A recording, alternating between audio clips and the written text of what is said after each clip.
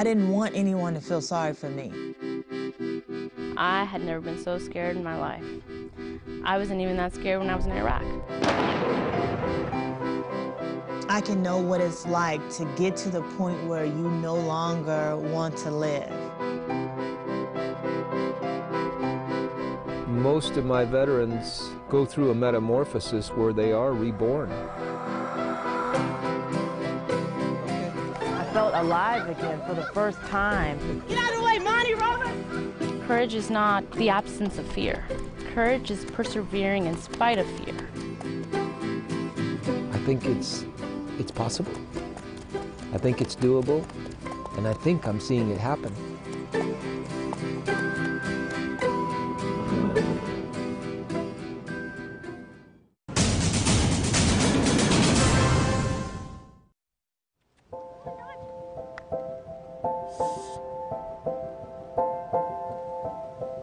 No violence and freedom of choice. Those are the critical overriding issues that you must establish in a relationship with a horse or a human. He's known as the man who listens to horses. A best-selling author and award-winning trainer of championship horses, Monty Roberts is a legend in the horse world, a real-life horse whisperer. Working with horses is a flight animal who wants no violence in their lives at all, and who everybody knows can't lie. Horses can't lie. They cannot lie. They just tell it like it is on the moment. The son of a once well-respected horse trainer, this four-time world champion rider seemed to have it all at a young age, but he had a secret. I never really had a childhood. My father was extremely violent with me. I had 72 broken bones before I was 12 years of age. And it wasn't the broken bones nearly as much as it was the stealing of a child's mind. And yet I had an 8th grade teacher that really helped me come back and get real and to take victim off the list and become proactive against violence toward children and horses too. Monty, along with another celebrated horse whisperer, Buck Brannaman, are part of the natural horsemanship movement. Both are largely responsible for bringing an end to violent and abusive training methods like these. Everybody that I've shown this to tends to hate these people, but they're just doing what they were taught. They're just doing what their father did and their grandfather did. The teasing of these horses is to get them to fight and then not get anything from the fighting, so that they give up, literally give up. Remind yourself that just last week you couldn't put the halter on the head of this horse, and it might not be easy to do today. My philosophy behind how I train horses is no violence. Run a line through that word. There will be no violence. Freedom of choice, trust, and picnic. P-I-C-N-I-C. Positive instant consequences and negative instant consequences. I believe it works for children too. When you see positive actions, you must follow them with positive consequences. I never had that in my life. Monty's work is rooted in a revolutionary nonviolent training technique that he created called Join Up. Join Up is a moment, really, defined as a moment when the horse chooses to come to you instead of going away from you. And they're flight animals. They want to go away from a predator, and we're predators, whether we like it or not. So Join Up is that philosophy whereby the horse has freedom of choice. And with the use of their language, you engender trust. When they trust you, they will migrate toward you instead of going away. And that's what Join Up is all about. Now I'll turn and bring him back the other way to show you that it's not a coincidence. Attaboy. Attaboy. His methods are hugely successful. His family's estate in Santa Ynez Valley, California has been turning out championship horses for decades. It's also a place of rehabilitation for troubled and sometimes dangerous cases. King Alchemist was so bad, he was trying to kill people. And they were just about to send him off to the butcher. Today, at age 76, Monty Roberts is showing no signs of slowing down. If there's ever a chance to be on God's team creating life, I think '1 is to work with veterans who've given up on life and whom, if you get it right, you can give life back to. I think it's possible. I think it's doable, and I think I'm seeing it happen. And wait for him. It's called Horses for Veterans, a 3-day intensive program designed to help veterans of all ages suffering from post-traumatic stress disorder. Working with horses is a flight animal, and flight is PTSD. You know, they're frightened of everything that they don't understand. If they don't trust it, it's a killer, and they need to get away from it. And that's how a veteran views it too. The program, which is free for veterans, allows each person a chance to learn Monty's join-up method by working the horses through a variety of exercises. Veterans learn how to gain the horse's trust and cooperation without using force. Group discussions and one-on-one meetings with Monty are also a critical part of the program. I've been married now for 20 years, but it's taken my wife, 5 or 7 years before she could touch me if I was asleep, and even today she announces before she walks into a room, Step in front. Step in front. Good. And send him. Send him. Stay alive. It's a lot of fun. There you go. It's a huge amount of fun. The agenda is pretty loose. We have some games they play with horses. We have some challenges for them. We have a lot of these conversations where they get to know what I want. I empower them to go out and try to help future groups coming in. One of those returning veterans is Alejandra Sanchez. This is her 4th visit to Flag Is Up Farms, but she remembers her first visit like it was yesterday. I was so scared. I had never been so scared in my life. I wasn't even that scared when I was in Iraq. Back then, I didn't feel fear. Now I felt fear. It was as if all the fear I had never ever felt in my entire life, I have now either given permission to feel, or my body just said, now we're gonna feel it. I don't know, but I felt it. I felt it in my skin. I felt it in everything.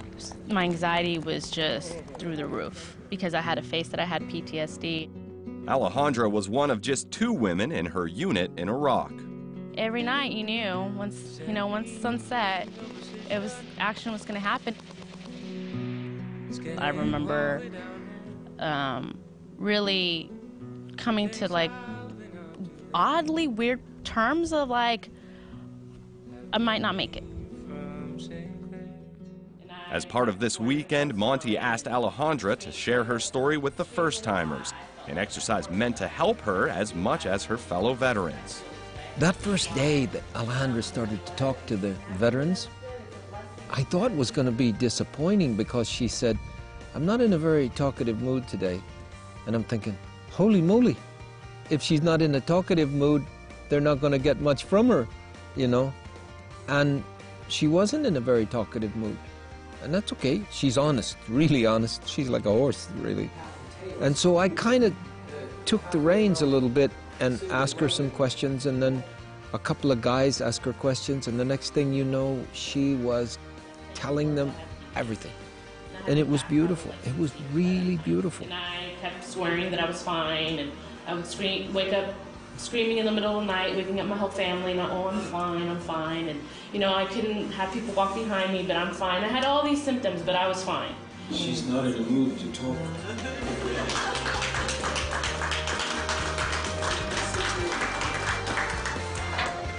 You're going to have to work with people you don't know, and already you have trust issues, and it definitely brought out all my symptoms that I currently face, but in an intensity level much higher than I normally dealt with, which in the end was probably good because I had to learn to calm myself down for the horses to respond to me. The horse would not respond to me if I was anxious, if I was angry, if I was violent.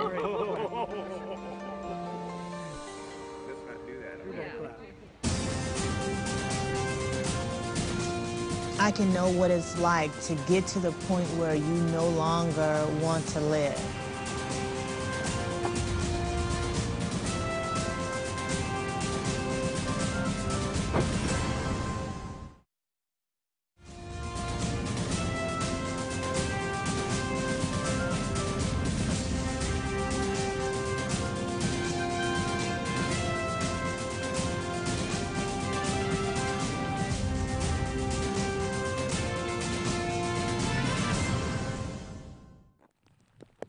Retired Air Force Staff Sergeant Alicia Watkins isn't big on complaining. I don't tell anybody what it's like. I think that it's hard to tell people what it's like when you're not healed yet. And so there's a lot of things that I've gone through that I have yet to share with anybody. I was stationed at the Pentagon during 9/11. I thank God that I wasn't where I usually am at that time. I remember watching what was going on in New York on a TV, and I remember saying, just like it was out of a movie, like, I'm getting out of here because we're next. And after that, it's pretty much a blur. While Alicia survived, one of her closest friends, Staff Sergeant Tamara Thurman, did not. There was a lot of people that I lost that day. Someone very close to me, Staff Sergeant Thurman, along with several other people that I've known in passing and that we worked together. And then to hear about all the casualties and all the horrific stories in the World Trade Center, it's hard. It's definitely hard. After September 11th, 2001, Alicia deployed to Afghanistan, then later to Iraq. I think we all were gung-ho. I felt like it was the least that we could do. If our commander-in-chief at that time wanted us to go to war, then that's what we were going to do. Afghanistan, in a nutshell, was horrible every day of the week because of my job. Both before and after, I was constantly on the road and constantly involved in or nearby, IED attacks. I remember going on convoys, and I remember not being able to handle it. I came back in 2007, and I'd had so many life or death experiences, and God had brought me out of so many dangerous places and near-death experiences. And only when you get into a place where you've had your life flash before your eyes so many times do you realize what is really important and who is really important. I isolated myself from everybody, family, friends, because they wanted the old Alicia. I was a happy-go-lucky person. I was, had a lot of friends both in the service and Hollywood, period. And it was like, okay, who is this? Who is this person that goes from this bubbly, energetic person to someone who doesn't even want to see the light of day? Alicia's PTSD wasn't the worst of her problems. But I'd been placed on medical hold. I'm a wounded warrior. But I'd been diagnosed with TBI. I had a spinal injury. I had loss of hearing in my left side. I had tumors and still do. On the left side of my body. Her injuries made working nearly impossible. For months and months, Alicia says she waited for her retirement and disability to come through. So all of a sudden, I'm not getting paid anything, nor do I have the ability to work. Everything just started piling up and piling up. And I lost my home, I lost my car, and lost my dignity, lost everything. And my family didn't know anything, and I didn't tell them because what can they do? I was living in my car. I'd rented a car because it was horrific. The streets of LA were a dangerous place for me at night, and I was being harassed and chased. And I can know what it's like to get to the point where you no longer want to live. Alicia had been living in her car for nearly a year when Oprah Winfrey got wind of her story. 6:45. Woke up because I kind of got a little bit cold, so turned the car on, got some heat. I'm about to go to office store, go to my storage unit, try to get my resume and everything together, go and search for some jobs today. I hear at one point you had housing and you gave it up voluntarily. Is that true? You had housing, you gave it up voluntarily. You gave up the room to a mother and her 3 children. After I filmed that show, I had to make that phone call to my family. They had to hear from me and hear everything that had been going on, the IED attacks and blasts that I was involved in, the reason why my back is out of line. I wanted to be the ones to tell them that, hey, Mom, you know, I've been raped in the military. I've had to deal with a lot of different things. I've had multiple rapes, so it's hard to let your parents know that. And I don't know, sorry, I get emotional. Because I think that, sorry. Alicia was able to get off the streets with the help of family friend Cheryl Menendez, but the effects of Alicia's injuries and her PTSD remained. I knew something was wrong because she was not the same. A lot of fear, a lot of reclusiveness. And when I would talk to her about what happened, she would always cut me off. She didn't want me to know really what took place. I was invited to go to this camp in California. This is a human being who understands their language. My 45-degree angle, you're not a grizzly bear. No predator has ever come in.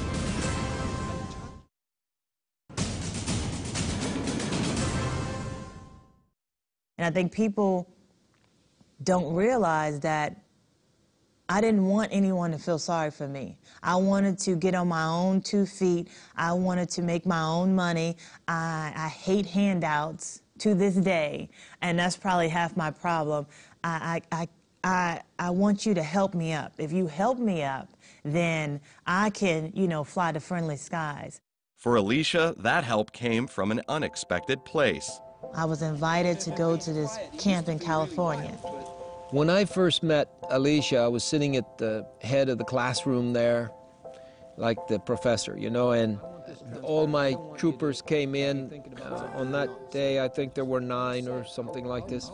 And all of a sudden, I realized that just off to my left in the center of the room there is a creature sitting there with a hoodie on, all wrapped up in jackets, dark glasses. She couldn't talk to the other people. She couldn't interact. She couldn't, certainly wouldn't interact with me, and I made excuses to ask certain questions and down the line so that Alicia was in line. She has to be asked this question. And those early questions were barely responded to, if at all. So I went to work. You want to kind of quiet things down, because he'll get, any horse will get exuberant, so don't go out in front now.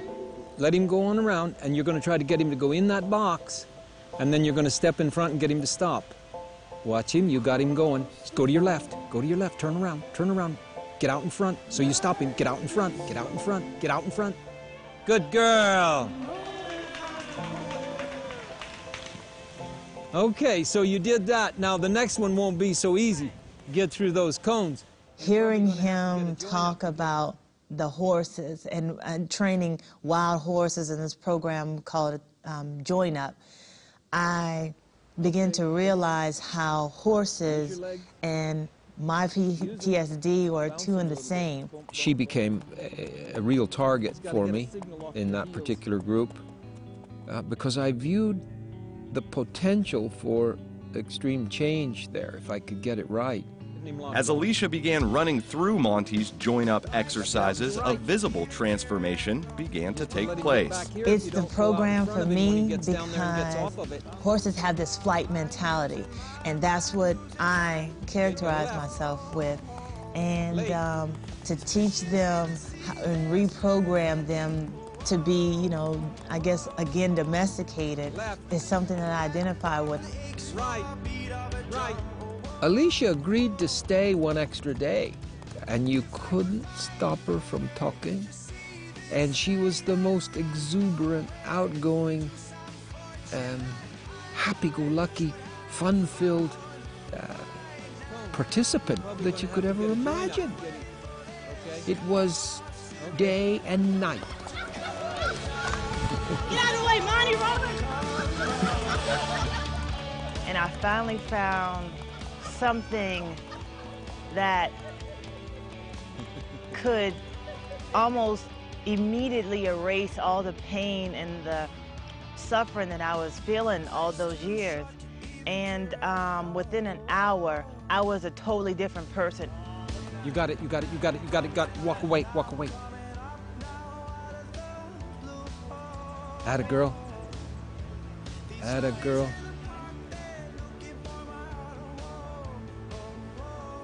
Go on.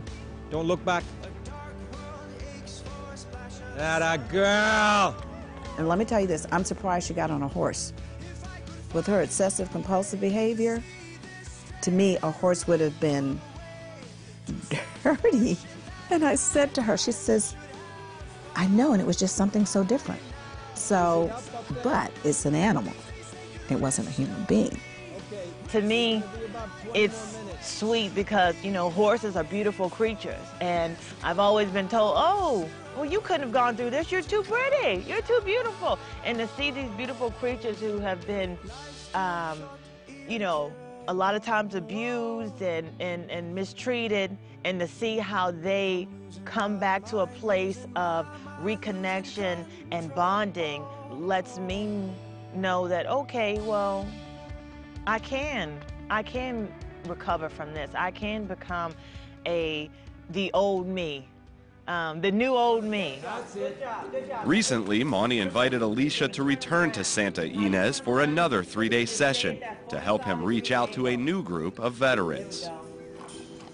It's so awesome to see myself in someone else. The person, oh, I'm not gonna, leave me alone, I just wanna, you know, and to see that shell open up and to see how they transform. It's so beautiful to watch yourself in someone else. All right. When you're here, you don't feel like a victim, you feel like a victor. Her problems are not over. Use your heels now, I'm driving forward. But once you have been abused like Alicia was abused, it'll be with you the rest of your life. She didn't believe that, and I think that her first impression was you fight it off, you kick them in the teeth, and you get on with it, you'll be fine. And that doesn't work. You can't fight through these things. You have to think through these things. And I think Alicia is now on a very healthy and positive track to think through her problems. There's something soothing or relational that people have with animals. I mean, they don't judge you. They don't look at what you have on. They don't care how much money you have. They don't care what your level of education is. It is unconditional love. 3 years, you don't start measuring success. The horses that we see traumatized and caused to be remedial because of abuse, they never forget it. But you can mask it over with patterns of good behavior. And that's the same with vets. They're not going to forget the trauma they went through. Their positive behavior outweighs it if you do a really good job. But don't think they lost it. It's still there. And just one experience can put you back to square one. With a horse or with a veteran. Do you think I forgot the beatings my father gave me? Hell no. They started when I was 4 years old and I'm 76. But it doesn't need to be that I act upon them or that I allow them to consume me. I can overcome that. I can rise above that. And my veterans can too,